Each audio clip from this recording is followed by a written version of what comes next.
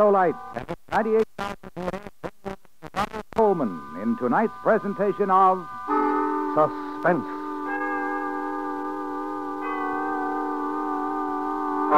Tonight, Autolite brings to life one of the most famous detectives in literature as we dramatize E.C. Bentley's classic novel of deduction, Trent's Last Case. Our star, Mr. Ronald Colman. Say, Hap, would you hand me that spark plug, please? No, the other one. Thanks. Well, they both look alike to me, Harlow. Well, they do look alike, Hap, but there's a big difference. This one is ignition engineered. That means it's built by Autolite, the people who really know spark plugs. Now, what makes you say that, Harlow? Why, Autolite makes complete electrical systems specified as original equipment on many leading makes of our finest cars. That means that Autolite engineers specialize in ignition. And because spark plugs are the very heart of a car's ignition system, they just naturally design spark plugs to give you the smoothest performance money can buy. I guess I better be mighty sure I get only ignition-engineered Autolite spark plugs from now on. Eh, Harlow? Right, Hap, because when you have ignition-engineered Autolite spark plugs in your car, truck, or tractor, you have the finest spark plugs money can buy. So, friends, be sure you get the very best by insisting on standard or resistor type ignition-engineered Autolite spark plugs.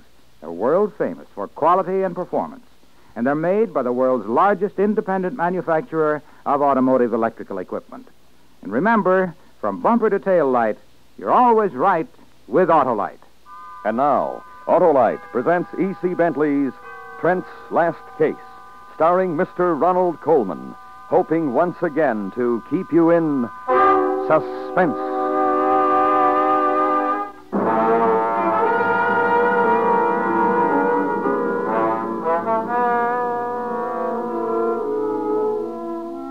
The last case to which I, Philip Trent, applied myself in the field of criminology and detection occurred in the spring of 1910. I must acknowledge that the intricacies of the crime were worthy of the brain of Sigsbee Manderson.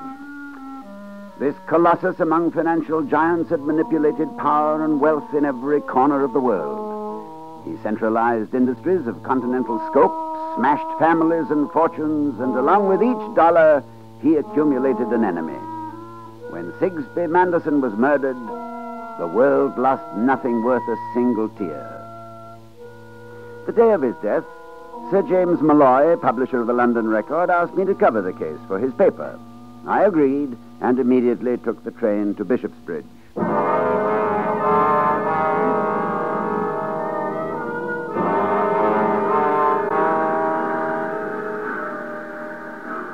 Trent?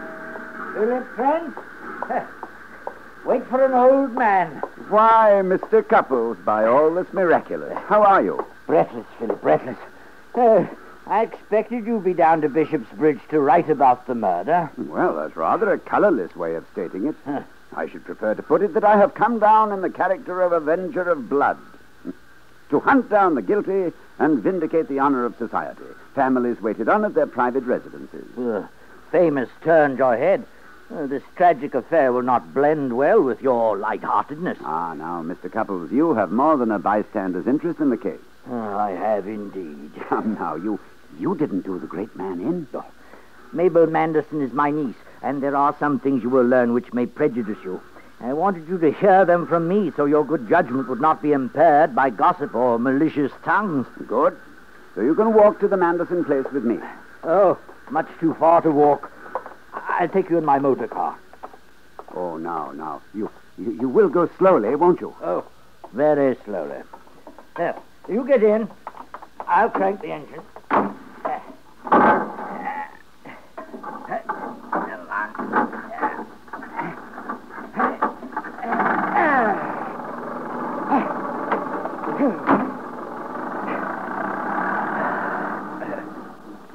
Now, how about your niece?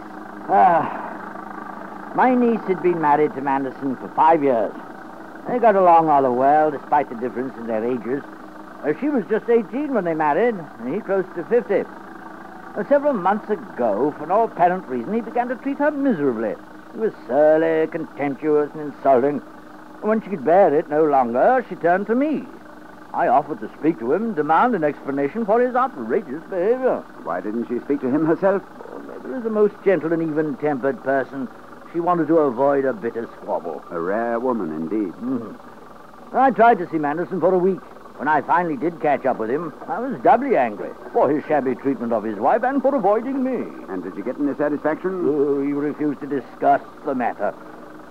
In the presence of witnesses, I'm afraid I made a rather rash statement. I expressed the view that men such as he did not deserve to live. I wouldn't worry about that, Mr. Couples.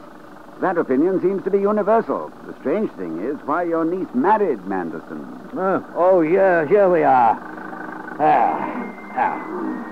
Would you mind opening the gates, please? Oh, no. This will be fine. I'd like to nose around the grounds a bit, unless you want to drive in. No. I'm staying in town. If you should want me, I'm at the Hotel Royal. Well, thank you for the lift, Couples.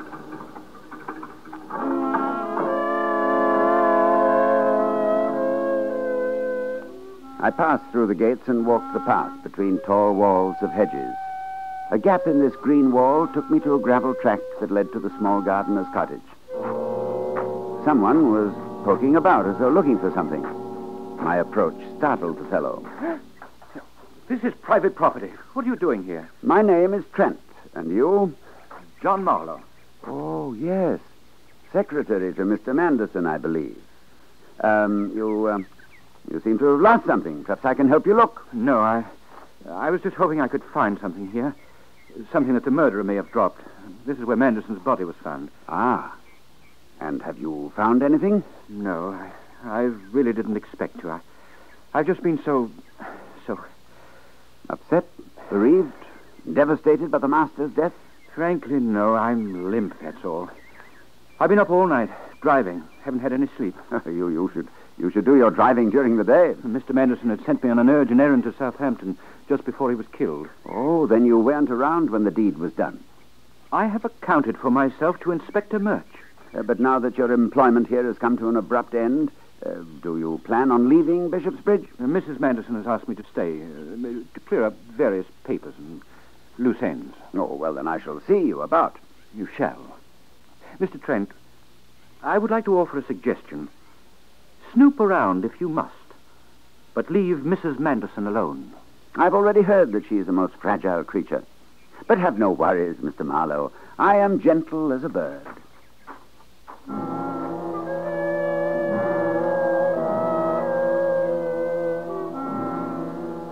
When Marlowe left me, I pottered about the uncut grass which still showed where the body had lain. Then I started towards the large house. There was a man standing in the open French doors of the study. Why, Trent! Come in! Ah, me, 'twas ever thus. I did think for once I was the head of Scotland Yard, and now here again is the largest officer in the entire force already filling that prime position. How are you, Murch? Earning my wages, Trent? Ah, then you've arrested the bloke what done the old fellow in? Good work. Oh, no, I didn't say that. It'll take more than you or me to put the cuffs on anyone in this case. Oh, come now, what about the butler? And the upstairs maid, the cook, the gardener? Why, the place must be teeming with likely suspects. That's the trouble. Manderson was not what I'd call a lovable chap. Too many suspects. Why, some bloke could have come here from Tanganyika or Timbuktu, pulled the trigger, and then gone home easy as you please. The gun hasn't been found? No. I have the bullet here, a .32. Such a small bullet to have ruined such a large brain. Any powder burns? None. The gun was fired from a distance of about 5 feet. The medical examiner has fixed the time of death at about midnight. Where's the body? At Ackerman's mortuary in town. I have a photograph here, taken where the body was found. Let me see. Best dressed corpse I've ever seen. Except for the shoes. The shoes? Well, why, they're very expensive and practically new. I should like to see them if they're about. Everything Mr. Manderson was wearing when he was killed has been returned to his room. I suppose it'd be all right if I went up and sniffed around. Of course. I'll lead the way. I've gone over everything thoroughly. I don't know why you're so interested in the shoes. Murch, don't you think it rather strange that Manderson was dressed meticulously when he was shot, Hair parted neatly, tie in place, waistcoat completely buttoned. Yet the laces of the shoes were untied. Oh, perhaps his feet bothered him. Now, I have terrible pains. Could robbery have come into it, do you think? Anything missing from Manderson's pockets or from the house? No. As a matter of fact, Manderson's wallet was overstuffed with about £5,000. That's more than pocket money, even for a millionaire. There was also a pouch of valuable uncut diamonds in one of his pockets. No, robbery is certainly out. This is Manderson's room here. Uncut diamonds, eh? Has anyone guessed at their value? About £10,000. Well, good heavens. Don't you think diamonds are worth that much? Yes, but I'm more impressed by the array of shoes in this wardrobe. Why, there must be 50 pairs if there's one. Aha, this is what I want. How could you tell that those were the shoes Manderson wore last night? Well, look here. There's a tear near the tongue. Well, as I said, they must have been a bit tight for him. Now, why would he, with 50 pairs to choose from, select the one pair that pinched? You know how it is. I've become attached to an old bathrobe. Much too tight for me. Yet I favor it over a new one that the wife gave me on my birthday. It's odd, very odd. Murch, I wonder if we could have a look at Marlowe's room now. Certainly, it's just down the hall. But Marlowe's in the clear. He left at 11 last night, an hour before Manderson was killed. He got to the Bedford Hotel in Southampton at 6:30. Couldn't possibly have made the drive in less than 7.5 hours. What was the errand Manderson sent him on? He was to meet a Mr. Harris and give him a package. Some big secret business affair of Manderson's, I imagine. And Marlowe delivered the package and returned to Bishopsbridge? He returned without making the delivery. Harris didn't appear. You might at least knock before intruding. Oh, I'm sorry, Marlowe. I thought the room was unoccupied. No offense, Mr. Marlowe. Trent here is working on the case. You might call this visit official police business. I've told you all I can. If you don't mind, I'd like to nap. Marlowe, when you first went to work for Manderson, did he require a graduate of Oxford? All he wanted was a capable secretary. But you were at Oxford. I was. Marvelous place, Oxford. Gave us a great school and a fine style of shoe. By the way, Marlowe, what size shoe do you wear? Inspector, if you don't remove this gentleman, I shall report this to the authorities. Oh, come off it, Mr. Marlowe. Let's indulge Mr. Trent in a question or two. I wear size 10C. Thank you. Marlowe, have you any idea what was in that package for Mr. Harris? No. Where is it now? A messenger came for it this morning. Do you have any idea who this Mr. Harris may be? Have you ever met him? No. Mr. Manderson had many private business arrangements about which I was kept in the dark. I was his secretary, not a business partner. Isn't it rather odd that an American would hire an English secretary? Well, not at all. Mabel... Mrs. Manderson is English. That is why Mr. Manderson lived in England a good part of the time. He wanted his wife to feel at home among her own people. And I assume you did your part in that regard. I beg your pardon? I beg yours, Marlowe. Well, take your nap and pleasant dreams.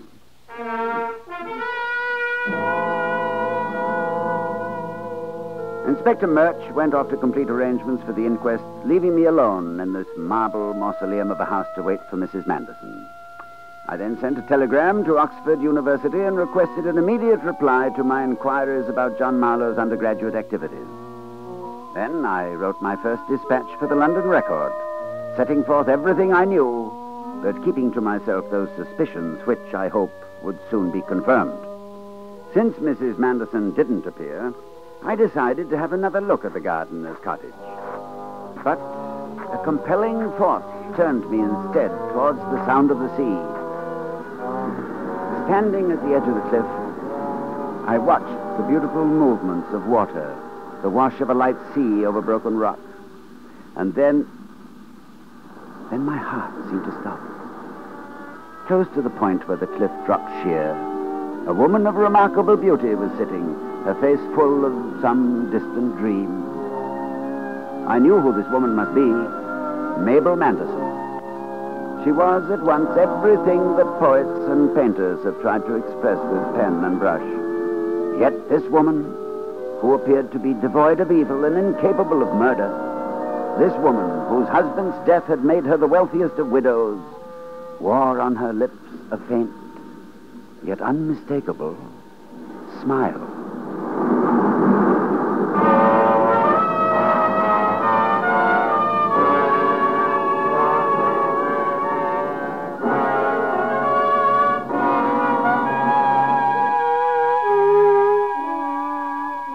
Autolite is bringing you Mr. Ronald Colman in E.C. Bentley's Trent's Last Case. Tonight's presentation in radio's outstanding theater of thrills, Suspense.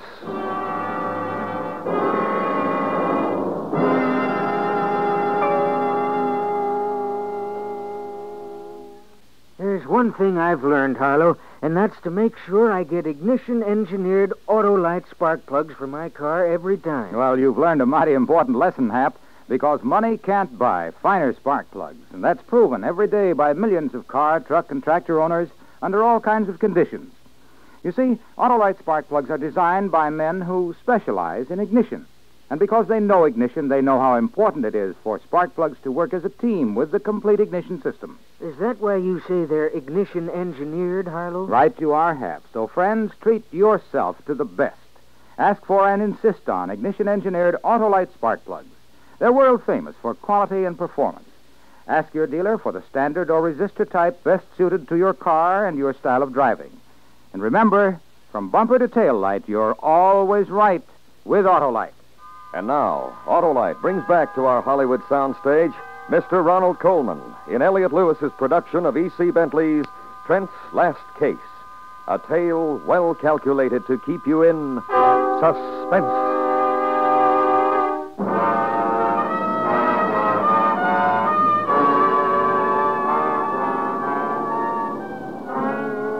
To continue my narration of the peculiar circumstances surrounding the death of Sigsbee Manderson, the last case to which I, Philip Trent, applied myself, the sight of Mrs. Manderson at her sanctuary on the cliff had a most unsettling effect on me.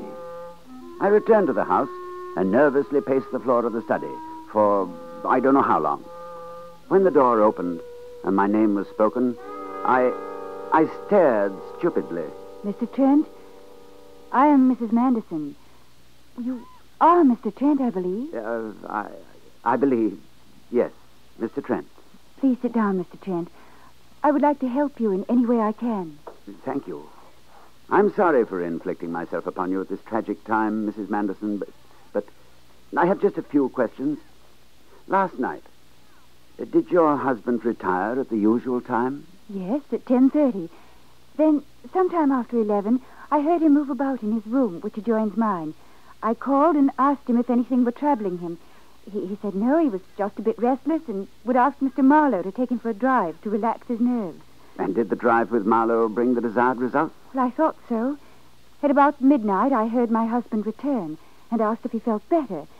He replied that he did and that he'd sent Marlowe on an errand to Southampton. I see. Thank you. Your uncle, Mr. Couples, mentioned that Mr. Manderson behaved strangely towards you in the past month or so. Well, he did rather. I put it down to the pressure of business that had begun to tell on him. And was he of a very jealous nature? He had no reason to be jealous. There were no quarrels? Differences of any kind? Not quarrels, really. My husband liked to spend money. I never learned to. My needs were modest. I've long feared that the large amount of cash my husband always had on hand was an invitation to burglars. And was he in the habit of carrying a pouch full of diamonds in his pocket? He often bought expensive jewels for me, but they were kept in the safe. Since they were not put to use by me, perhaps he had decided to dispose of them. Of course. I know this must be a harrowing experience for you, Mrs. Manderson, but you do want your husband's murderer brought to justice. I will help in any way I can.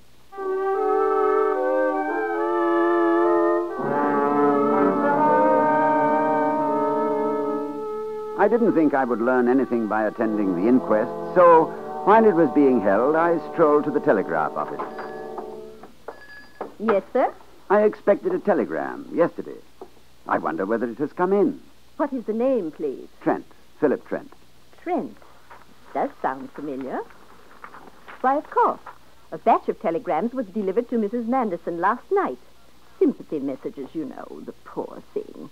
Yours went out of the house along with the others. You're sure of that? Why, look here, the delivery book. You can see it's signed by the person who received it. Thank you. Thank you very much. The receipt bore a signature in a clear hand. John Marlowe.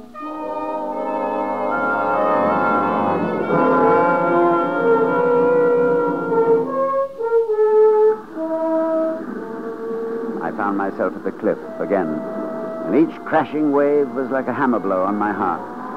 I was certain of the contents of the telegram. Only one thing was not clear, and that was a motive. And each time the answer tried to insinuate itself into my mind, I consciously pushed it away. I could no longer look at the case impersonally. After the first sight of Mrs. Manderson sitting on this very rock while she gazed at the sea, I knew that she could be motive enough, innocent or not, for any deed, good or bad. This came for you last night. What? Why, you in the habit of skulking up on people? Why, I almost lost my footing. Be more careful. It's a long way down. Well, what are you waiting for? Surely you don't expect me to thank you for withholding my telegram since last night? You weren't here. You didn't expect me to chase over the countryside looking for you. All right. Thank you. I imagine you'll be leaving Bishopsbridge, Trent.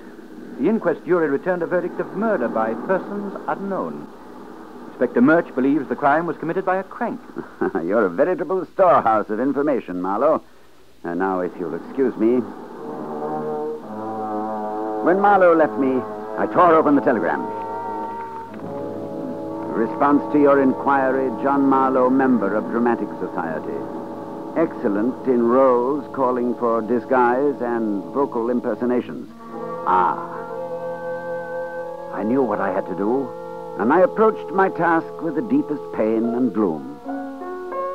Mr. Trent, I didn't realize you'd come in. Forgive my playing. The piano is my only release. No, please continue. Aren't you feeling well? Perhaps some brandy. No, thank you, Mrs. Manderson. I've written the story of this case and addressed it to the publisher of the record. It's all here in this envelope. It contains certain things which I have concluded about your husband's death. Oh? Things not suspected by anyone else. Mrs. Manderson, I am not free to suppress this evidence on a mere whim. I want the truth. Are you asking me if I perjured myself at the inquest? Since I have a passion for truth, I do not attend inquests. But you knew why your husband changed his attitude towards you in the month or so preceding his death? What have you found out? I want you to tell me. All right. He knew that I was weary of life with him. The constant parties, business conferences, scheming, complicated plans for amalgamations, corporations, which went on constantly. I couldn't ask him to pass the butter at dinner without getting the latest market prices on that commodity. I refused to attend his dinners. I wouldn't play hostess any longer at his dull parties. That is why his attitude changed. There was no talk of divorce? None. Did you plan to continue living with him? Why do you ask me that? I know that your husband became contemptuous of you because of John Marlowe. There, you have the envelope. Send it to the record or withhold it as you choose. I'm done with this. This is my last case. I watched her trembling hands tear open the envelope and extract the story. The story that told how Marlowe had shot Manderson at 11 o'clock, had impersonated him at midnight, had worn the dead man's shoes to cover up his own footprints, and had been in such haste that he neglected to tie the laces when he returned them to the feet of the murdered man. I dared not guess how deeply Mrs. Manderson was involved in the plot, besides being the motive for it.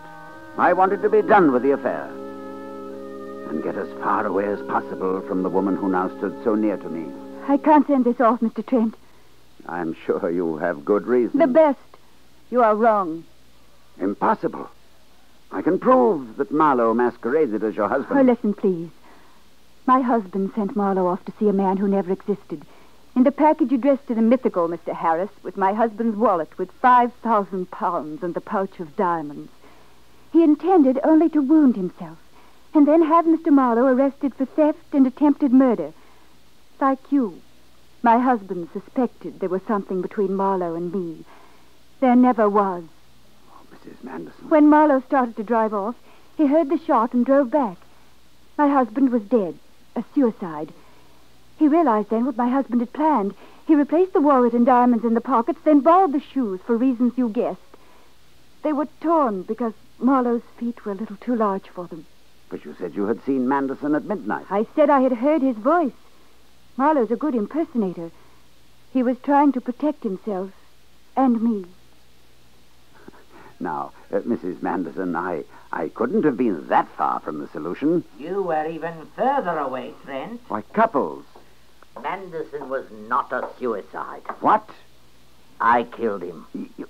Well, this is too ridiculous. I was out walking that night. I saw Marlowe drive off. Then I came upon Manderson just as he was about to shoot himself. I tried to stop him. We struggled. And during the struggle, the gun went off accidentally. How could I have been so wrong? I think I know why. Your talents must be better suited to reporting than the detective business. My dear Mrs. Manderson, I couldn't agree with you more. This, I vow, shall be Trent's last case.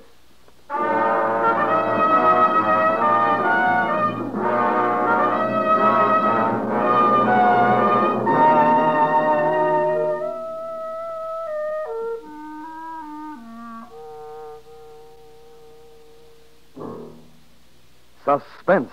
Presented by Autolite. Tonight's star, Mr. Ronald Colman. This is Harlow Wilcox speaking for Autolite, the world's largest independent manufacturer of automotive electrical equipment. In 28 plants from coast to coast, Autolite makes over 400 products for cars, trucks, tractors, planes, boats, and industry.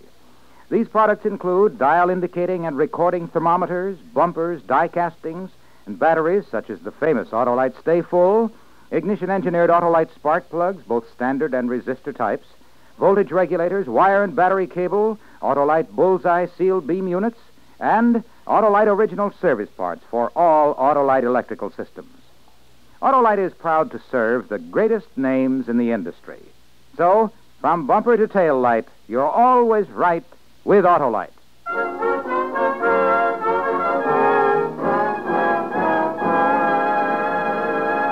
Next week, we combine fact and fiction. The fact, the murder of Mary Cecilia Rogers.